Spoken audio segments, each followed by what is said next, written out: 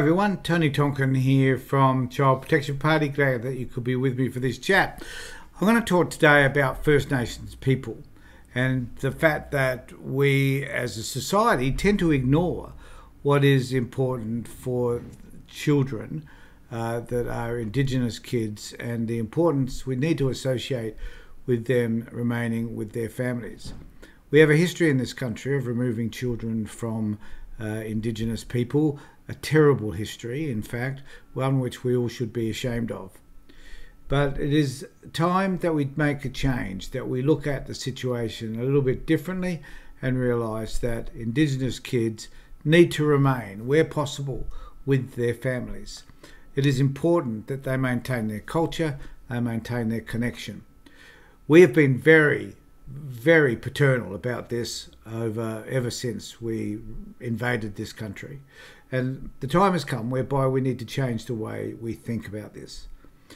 There have been many inquiries and there have been reports and apologies and heaven only knows what else about this Indigenous situation and particularly the removal of children. But it's still happening. We have entered into another period of the stolen generation, and it is time that we came to terms with what it is that we are doing and find different ways to be able to ensure that children are safe but remain with their families. Now, one of those ways is to be able to ensure that the well-being of all Indigenous kids is taken care of. So what I'm going to use to start this conversation is to talk about an article that was in the University of New South Wales, or what they call New South Wales newsroom. Not that they knew they had a newsroom, but apparently they do. And here in this article, they highlight some really important features that we need to consider in relation to how we approach this.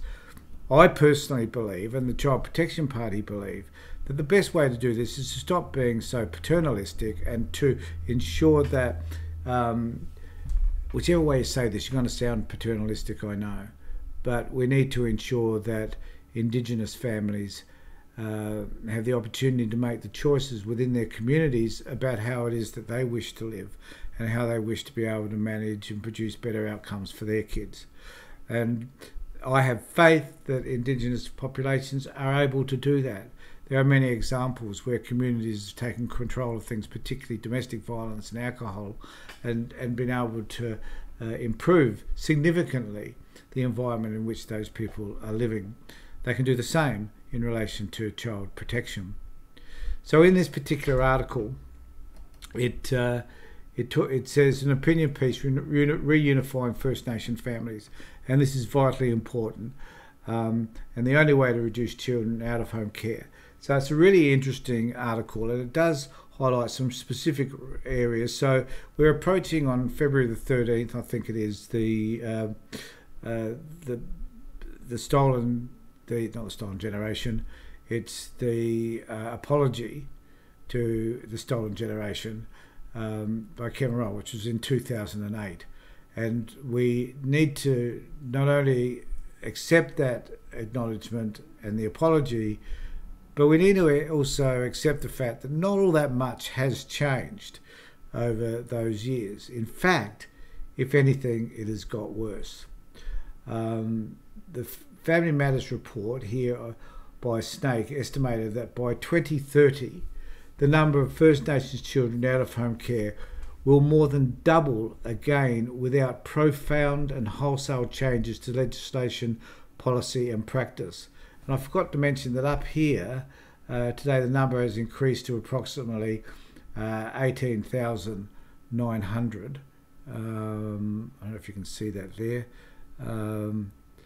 Yes, so just down here it says the number has increased to approximately 18,900, with First Nation children representing 40% of all children out of home care. And that's a rise from 9,070. In 2008 when the apology was given. So we can see that this number is extraordinarily high, more than doubled in fact in that period of time. So the Family Matters report led by Snake estimated that by 2030, the number of First Nations children in out-of-home care will more than double again without profound and wholesale changes to legislation, policy and practice. It goes on to say Australian governments are responding to the crisis at both the national and the state levels. Well, I don't think that they are. However, it is a crisis, but we're not seeing governments responding as they should to this. And the point I want to raise, though, is this next one about permanency policies. Now, permanency policies are really about ensuring that a child has a continual, the same place of care we can use loosely, but basically has the same place of care for an extended period of time, from the time that they're taken or removed from their families to the time that they leave the child protection system, which is usually around 18 years, when they're 18. So this is an issue, though, because adoption has been brought in as a way by which we can say that there is that permanency. Adoption does not guarantee permanency in anything but it. It also doesn't guarantee that the child will be safe in that care. But what it will guarantee, as they go on to say here, is that governments will withdraw from services, so their view of what's happening for this kid just vanishes. Anything can happen within adoption as it could within any other setting apart from the child protection system. So it says here, permanency policies appear to be motivated by the best interest of children, so they say, tired of that statement, but moving Aboriginal children to permanent care orders has a range of benefits for the state, as I've just outlined. Not only does it appear progress is being made towards reducing overrepresentation in out-of-home care, it also absolves child protection departments of any further financial, practical or moral responsibility of these children or their families. Now, when we're looking at the child protection system, we need to consider what is appropriately the best outcome for kids, but we can see that this is not about just the best outcomes for kids.